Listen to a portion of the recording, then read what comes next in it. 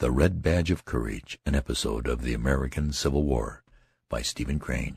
Chapter 1. The cold passed reluctantly from the earth, and the retiring fogs revealed an army stretched out on the hills, resting. As the landscape changed from brown to green, the army awakened, and began to tremble with eagerness at the noise of rumors. It cast its eyes upon the roads, which were growing from long troughs of liquid mud to proper thoroughfares. A river, amber-tinted in the shadow of its banks, purled at the army's feet, and at night, when the stream had become of a sorrowful blackness, one could see across it the red eye-like gleam of hostile campfires set in the low brows of distant hills. Once a certain tall soldier developed virtues and went resolutely to wash his shirt. He came flying back from a brook, waving his garment banner-like. He was swelled with a tale he had heard from a reliable friend, who had heard it from a truthful cavalryman, who had heard it from his trustworthy brother, one of the orderlies at division headquarters. He adopted the important air of a herald in red and gold. "We're going to move tomorrow, sure," he said pompously to a group in the company street. "We're going way up the river, cut across, and come around behind 'em." To his attentive audience he drew a loud and elaborate plan of a very brilliant campaign. When he had finished, the blue-cloth men scattered into small arguing groups between the rows of squat brown huts. A negro teamster who had been dancing upon a cracker box with the hilarious encouragement of 20 soldiers was deserted. He sat mournfully down. Smoke drifted lazily from a multitude of quaint chimneys. "It's a lie, that's all it is, thunderin' lie," said another private loudly. His smooth face was flushed, and his hands were thrust sulkily into his trouser pockets. He took the matter as an affront to him. "I don't believe the derned old army's ever going to move. We're set. I got ready to move 8 times in the last 2 weeks, and we ain't moved yet." The tall soldier felt called upon to defend the truth of a rumor he himself had introduced. He and the loud one came near to fighting over it. A corporal began to swear before the assemblage. He had just put a costly board floor in his house, he said. During the early spring he had refrained from adding extensively to the comfort of his environment, because he had felt that the army might start on the march at any moment. Of late, however, he had been impressed that they were in a sort of eternal camp. Many of the men engaged in a spirited debate. One outlined in a peculiarly lucid manner all the plans of the commanding general. He was opposed by men who advocated that there were other plans of campaign. They clamored at each other, numbers making futile bids for the popular attention. Meanwhile, the soldier who had fetched the rumor bustled about with much importance. He was continually assailed by question. "What's up, Jim?" "The army's going to move." "Ah, what you talking about? How you know it is?" "Well, you can believe me or not, just as you like. I don't care a hang." There was much food for thought in the manner in which he replied. He came near to convincing them by disdaining to produce proofs. They grew much excited over it. There was a youthful private who listened with eager ears to the words of the tall soldier, and to the very comments of his comrades. After receiving a fill of discussions concerning marches and attacks, he went to his hut and crawled through an intricate hole that served as a door. He wished to be alone with some new thoughts that had lately come to him. He lay down on a wide bunk that stretched across the end of the room. In the other end, cracker boxes were made to serve as furniture. They were grouped about the fireplace. A picture from an illustrated weekly was on the log walls, and 3 rifles were paralleled on pegs. Equipment hung on handy projections, and some tin dishes lay upon a small pile of firewood. A folded tent was serving as a roof.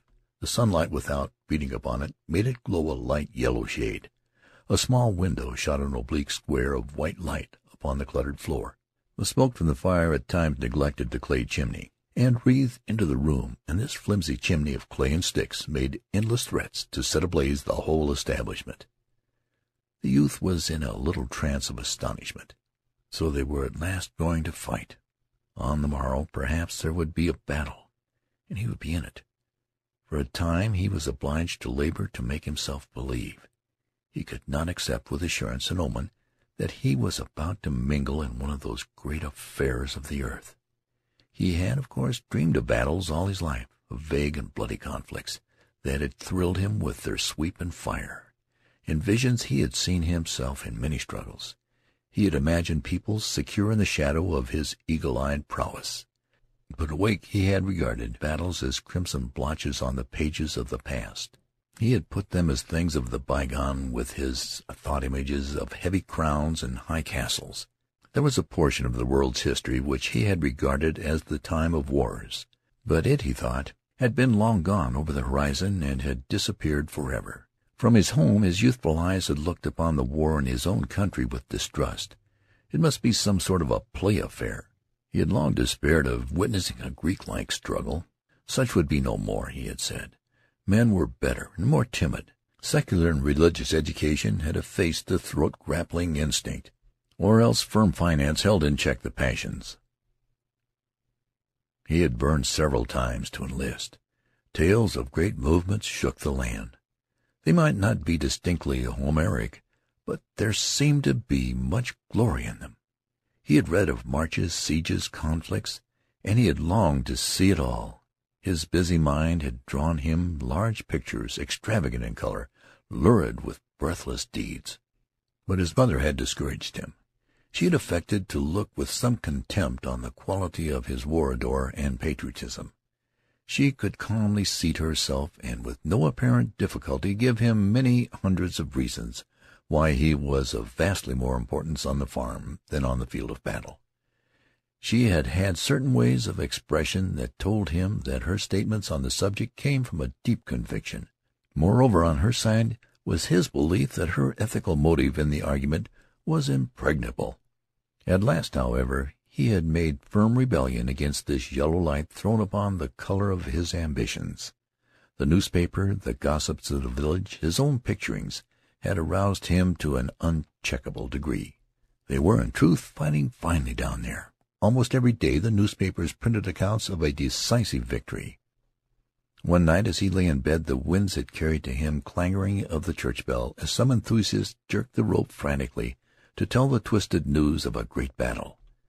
This voice of the people, rejoicing in the night, had made him shiver in a prolonged ecstasy of excitement. Later he had gone down to his mother's room and had spoken thus. "Ma, I'm going to enlist." "Henry, don't you be a fool," his mother had replied. She had then covered her face with the quilt. There was an end to that matter for the night. Nevertheless, the next morning he had gone to a town that was near his mother's farm and had enlisted in a company that was forming there. When he had returned home, his mother was milking the brindle cow.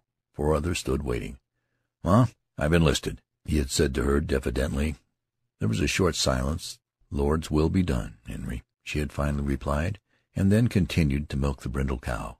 When he had stood in the doorway with his soldier's clothes on his back, and with the light of excitement and expectancy in his eyes, almost defeating the glow of regret for the homebounds, he had seen 2 tears leaving their trails on his mother's scarred cheeks. Still, she had disappointed him by saying nothing whatever about returning with his shield or on it. He had privately primed himself for a beautiful scene. He had prepared certain sentences which he thought could be used with touching effect, but her words destroyed his plans. She had doggedly peeled potatoes and addressed him as follows. "You watch out, Henry, and take good care of yourself in this here fighting business. You watch out and take good care of yourself. Don't go thinking you can lick the whole rebel army at the start, because you can't. You're just one little feller amongst a whole lot of others, and you've got to keep quiet and do what they tell you.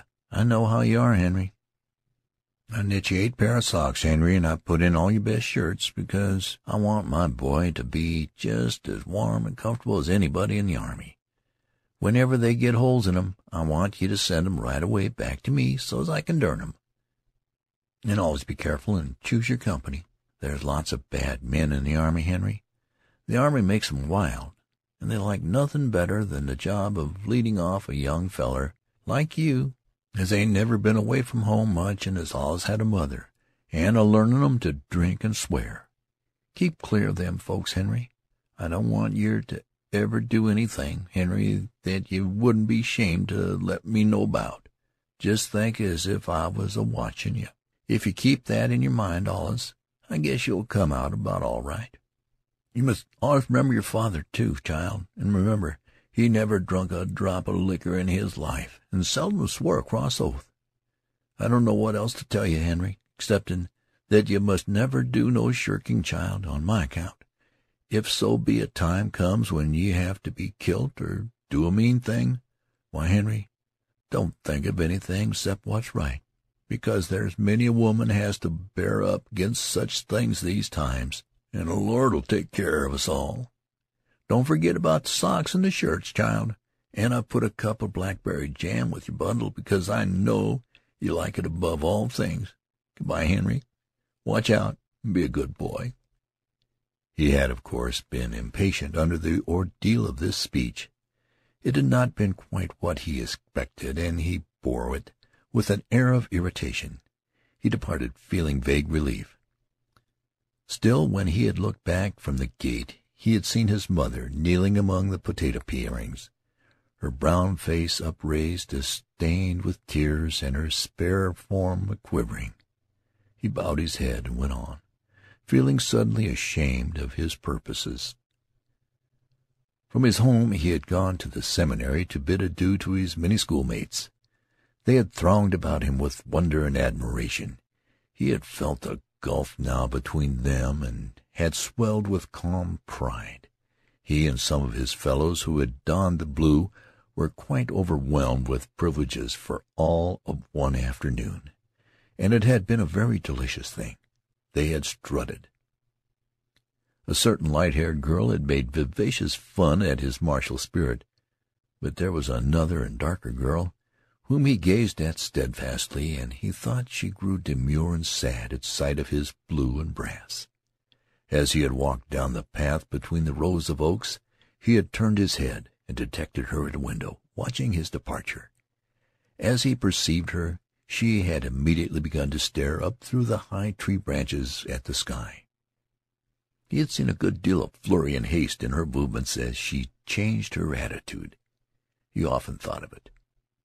On the way to Washington his spirit had soared. The regiment was fed and caressed at station after station, until the youth had believed that he must be a hero.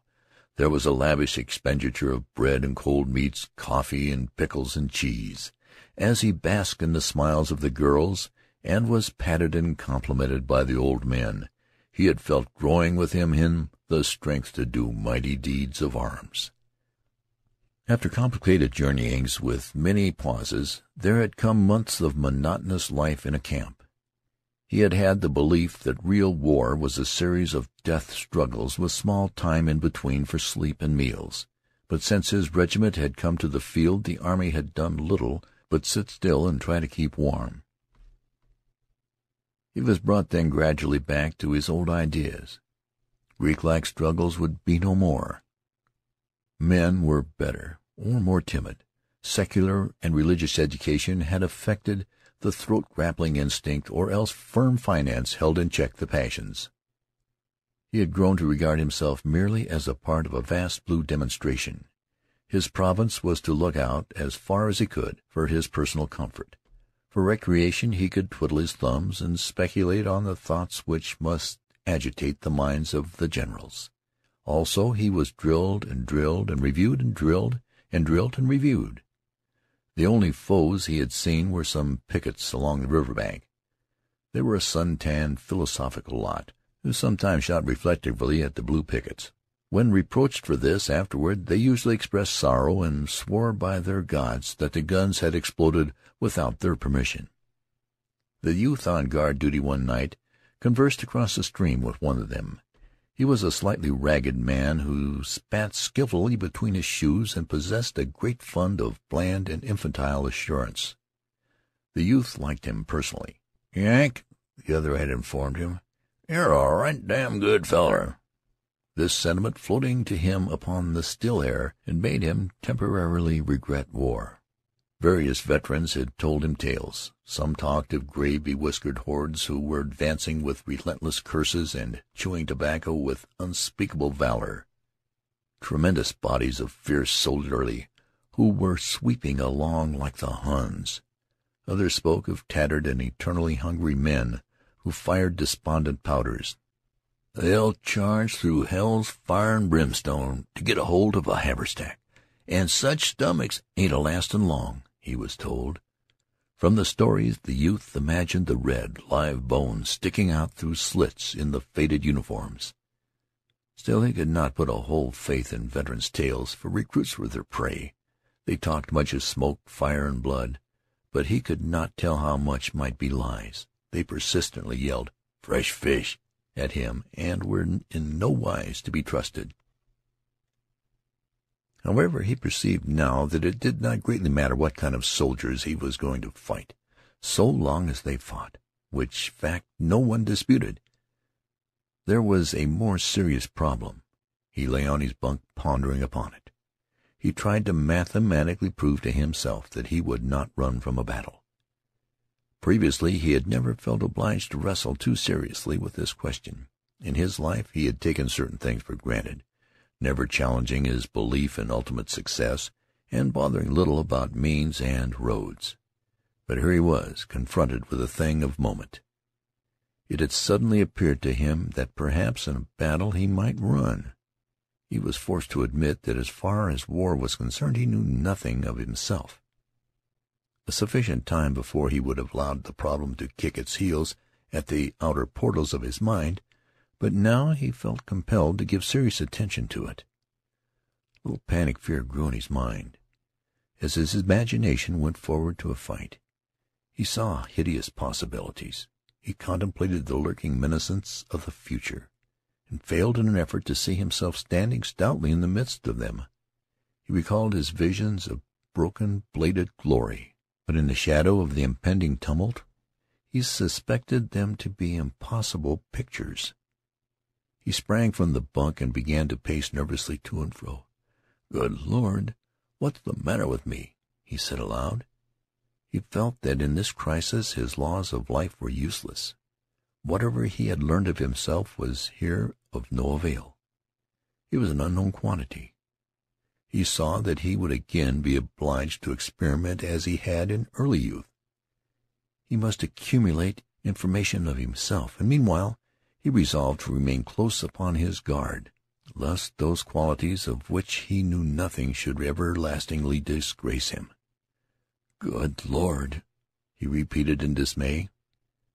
After a time the tall soldier slid dexterously through the hole. The loud private followed. They were wrangling. "That's all right," said the tall soldier as he entered. He waved his hand expressively. "You can believe me or not, just as you like. All you got to do is sit down and wait as quiet as you can. Then pretty soon you'll find out I was right." His comrade grunted stubbornly. For a moment he seemed to be searching for a formidable reply. Finally he said, "Well, you don't know everything in the world, do you?" "Didn't say I knew everything in the world," retorted the other sharply. He began to stow various articles snugly into his knapsack. The youth, pausing in his nervous walk, looked down at the busy figure. "Going to be a battle, sure, is there, Jim?" he asked. "Course there is," replied the tall soldier. "Course there is. You just wait till tomorrow, and you'll see one of the biggest battles ever was. Just wait." "Thunder," said the youth. "Oh, you'll see fighting this time, my boy. What'll be regular out-and-out fighting," added the tall soldier, with an air of a man who was about to exhibit a battle for the benefit of his friends. "Huh?" said the loud one in the corner. "Well," remarked the youth, "like as not this story'll turn out just like them others did." "Not much it won't," replied the tall soldier, exasperated. "Not much it won't. Didn't the cavalry all start this morning?" He glared about him. No one denied his statement. "The cavalry started this morning," he continued. "They say there are hardly any cavalry in the camp. They're going to Richmond or someplace while we fight all the Johnnies. It's some dodge like that. The regiment's got orders, too. A feller what seen 'em go to headquarters told me a little while ago. And they're raising blazes all over the camp. Anybody can see that." "Shucks," said the loud one. The youth remained silent for a time. At last he spoke to the tall soldier. "Jim?" "What?" "How do you think the regiment'll do?" "Oh, they'll fight all right. I guess after they once get into it. said the other one with cold judgment. He made a fine use of the third person. "There's been heaps of fun poked at 'em because they're new, of course, and all that, but they'll fight all right, I guess." "Think any of the boys'll run?" persisted the youth. "Oh, there may be a few of 'em run, but there's them kind in every regiment, especially when they first goes under fire," said the other in a tolerant way. "Of course, it might happen that the whole kit and caboodle might start and run if some big fightin' come first off, and then again they might stay and fight like fun. But you can't bet on nothin'. But of course they ain't never been under fire yet, and it ain't likely they'll lick the whole rebel army all onct first time. But I think they'll fight better than some, if worse than others. That's the way I figure. They call the regiment fresh fish and everything, but the boys come of good stock, and most of 'em'll fight like sin after they once get shootin'," he added with a mighty emphasis on the last 4 words. You think you know," began the loud soldier with scorn. The other turned savagely upon him. They had a rapid altercation in which they fastened upon each other various strange epithets. The youth at last interrupted them. "Did you ever think you might run yourself, Jim?" he asked. On concluding the sentence he laughed as if he had meant to aim a joke. The loud soldier also giggled. The tall private waved his hand. "Well," he said profoundly, "I thought it might get too hot for Jim Conklin in some of them scrimmages, and if a whole lot of boys started and run away, I suppose I'd start and run. And if I once started to run, I'd run like the devil and no mistake. But if everybody was a-standin' and a-fighting, why, I'd stand and fight. Be Jiminy, I would. I'll bet on it."